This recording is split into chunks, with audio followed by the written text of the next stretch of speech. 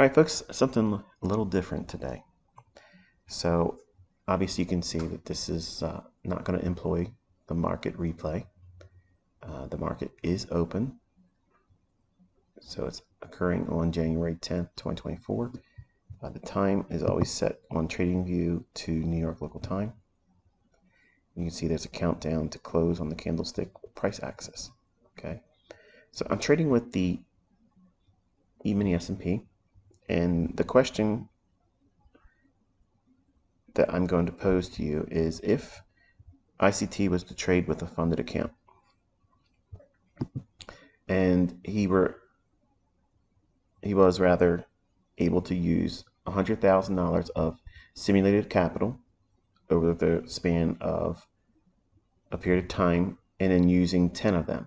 Okay, so you see a lot of these fellas out there, they got these accounts that are linked together, and they have this you see these relative equal highs here. That's what we're going to aim for today. So we'll just do that like that. And I'll probably take something off inside this little area here because that's a premium array. It's a fair value gap in the form of sell side imbalance, buy side inefficiency. Okay, so I'm doing this with an account that my son usually uses. So he practices, or I'll do something and he'll go in and back test it. Okay, so I'm showing here the math is based on, this is the account that I'd be trading. And the assumption would be if I was trading this simulated account with the funded account firm, and then I had 9 other accounts copying whatever I do in this account. So because I don't have a trade copier, I don't even know how to do a trade copier, to be honest with you. We're going to have to use the math of 100 contracts, which will be the equivalent of me trading 10 contracts per individual $100,000 funded account. Okay, so that we understand each other and the math behind everything. So that's the business here. Now you might look at this and say, well, that's a lot of money. Well, first of all, you're trading with simulated money. So I'm not sure why anybody is making a big deal about being 7-figure funded, because you don't have 7 figures. Unless you can go out and write a check for 7 figures, you don't have 7 figures. So if each individual account was being implemented here with this same setup here, same gearing, same risk, it's only $750. So it's less than 1%, or what the equivalent would be of 0.75% risk.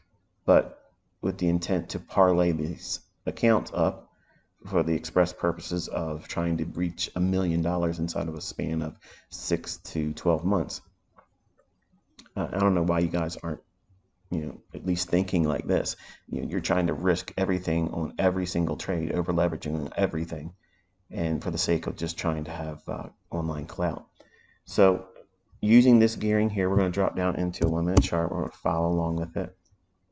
And right up in here, this is a really nice little area that I suspect may be a initial draw. So we'll note that right there. Okay, so there's buy stops resting right above that. And it's a minor buy side liquidity pool.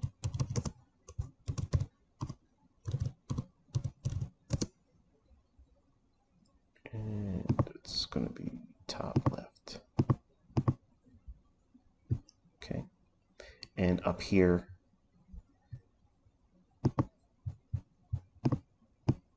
is that 15-minute relative equal high.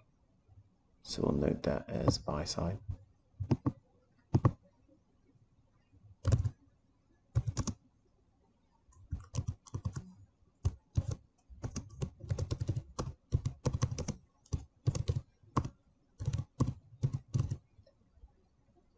All right, so what that means is when you're annotating while you're learning, I would add, by the way, if I was using a smaller leverage and not trying to do the presentation I'm trying to showcase here as a fair value gap with an order block, that is about to send us up into this area here.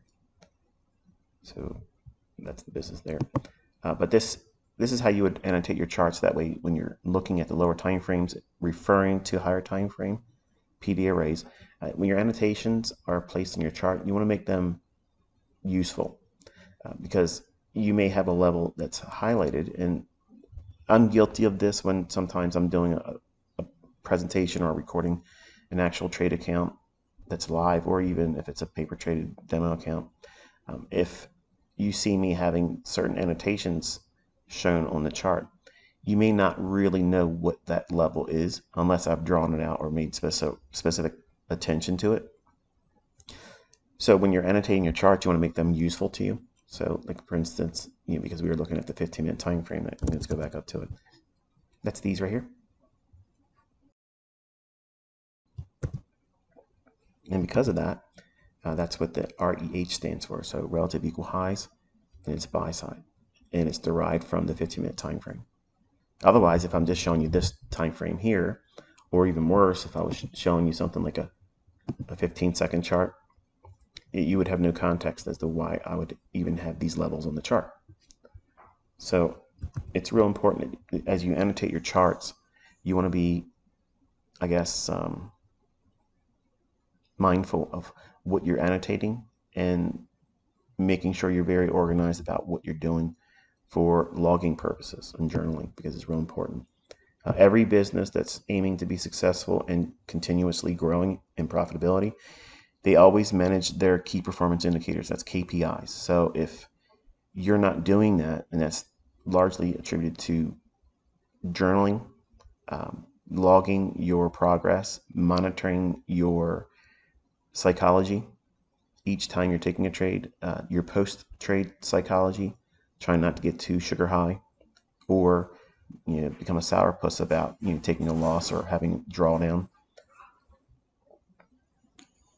You can probably hear my puppies in the background. They're in their kennels. So you're going to see there's that little lucky fair value gap entry right there that I said I would have taken if I wouldn't have been in this trade. That right there, that is your silver bullet, that type of trade. That's really what I'm going to be doing in the Robbins Cup in 2024. That's all. I don't need to do all these other big ones. Okay, to do that, it would only take me about I don't know, 9 weeks, and I'd win.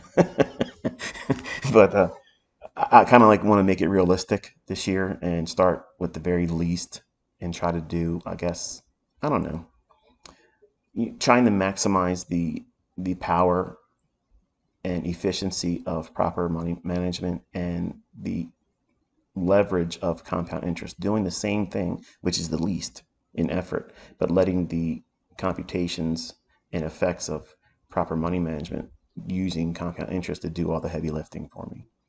So right away, we're at about $40,000. There you go, $40,000. So the #1 day trader on YouTube, with the 10 contracts or the 10 accounts, this is what they should be doing if they're the #1 day trader on YouTube. And this is an annual salary, doing what you see a lot of the folks out there trying to do. Let me tell you something. If you know how to trade, and you can learn how to do that from my YouTube channel for free, it just takes time and effort.